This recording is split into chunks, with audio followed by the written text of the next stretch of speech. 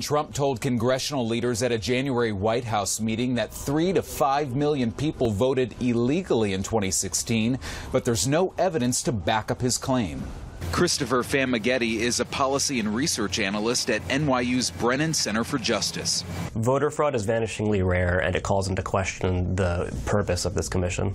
And there are concerns the president's panel may recommend new federal legislation making it harder to vote. Regulation of the vote in the name of widespread voter fraud is likely to, affect eligible voters as opposed to identifying ineligible voters. President Trump expects the commission to complete its report by 2018.